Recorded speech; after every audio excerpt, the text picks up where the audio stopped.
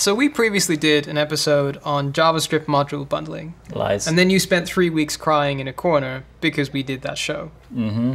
And then someone actually brought out the thing that we said was a joke. I can't remember what it was. It was like roll up Webpackify or some weird mix of stuff, and then it became a thing. Frankenstein's JavaScript monster. It was great. I would actually love it if a module came out that was Frankenstein.js or something. It probably exists. It probably is. It's probably a library. Yeah. Anyway, sorry. Where were you going?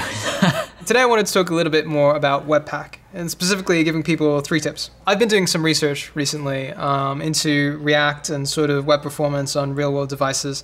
This was sort of backed up by the survey that I did where I asked people, what are you doing with React in production? Are you using Webpack, Webpack 1, 2, Browserify? What are you doing? Whether they were bundling or not, and how they were picking it. And yeah. And what I discovered was that a lot of people are confused by code splitting, but concepts like code splitting. Some people are using it, some are not. Some are using it and then not entirely understanding how to do it right. So I wanted to quickly cover some of the concepts there in case it helps.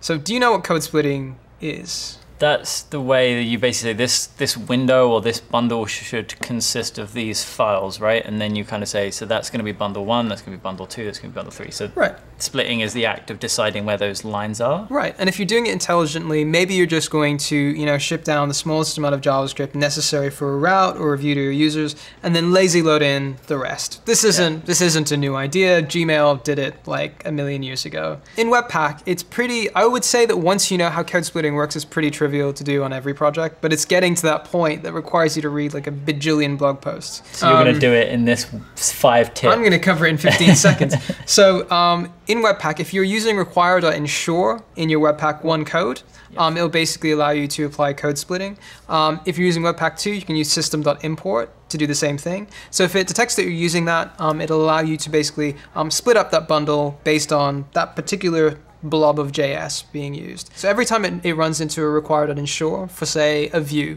it'll put that code into a new chunk. Yep. And if you navigate to that chunk, so if you happen to be using Webpack with things like React Router, for example, it plays in really, really nicely. You can just load in the JS necessary for a route and then lazy load in the other pieces as needed. Where people get tripped up here is either they'll use code splitting or they'll think they'll use code splitting because Webpack also supports this other idea called the Commons Chunk plugin.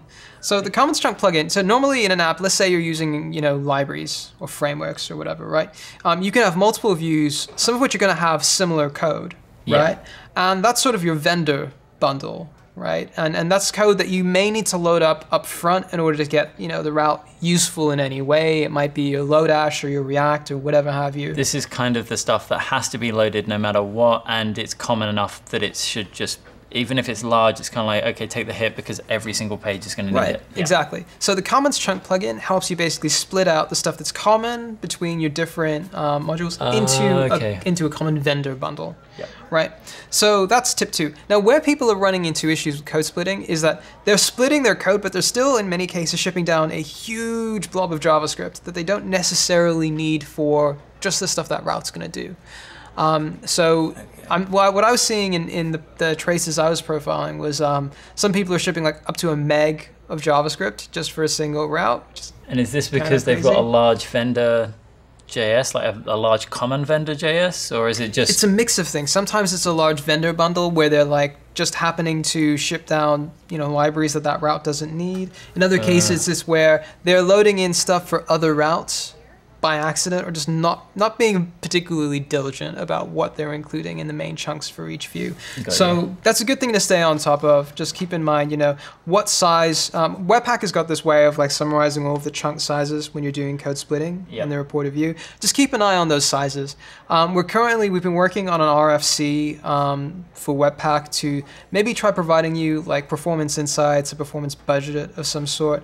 And if something like that lands, I think it will hopefully make it a little bit easier for people to know that they have an issue. Thing I saw you looking at where it might show like a red line going, this is X amount of like kilobytes or megabytes, and you should seriously consider breaking it up. The other tip was if you happen to be using HTTP2, there is another Webpack plugin called the aggressive splitting plugin. Just sounds really violent. Yeah, I was going to say, that doesn't sound like something I'd want. But the aggressive splitting plugin basically gives you a way to split up your chunks with a maximum and minimum size. So you can specify exactly what like upper bounds you want, and it will figure out some magic around that to make those work. It sounds very risky. I don't know why. Just the idea of like, oh, you've reached this certain max size, so chop in half and don't worry about it. It works in practice. I think it's definitely something that people need to spend a little bit more time on, but it's supported. It's good to know that Webpack is sort of exploring the ideas around H2. I think that in addition to so we've talked about 3 tips. We talked about code splitting, commons trunk plugin, aggressive splitting plugin. As always, because we're all about the service worker, if you're gonna use all these libraries and things in your builds these days, it's great to not have to pay any, as much cost to the user to like load them up again on repeat visit. Yeah. So, there are plugins like Service Worker Precache, Webpack plugin, Yep. which let you use Service Worker Precache, which we work on, and it's beautiful. Just build your service worker for you. You don't have to think about it. Yep. Saves your users time when it comes to that repeat visit. So check that out as well. Plenty more Webpack tips in some of the articles that we've been tweeting about lately and writing, so check those out. Because I believe you've been writing a lot on Medium lately. I have been writing a lot on Medium lately. People can check that stuff out if they so please. Those are just a few Webpack tips, and hopefully they will come in useful.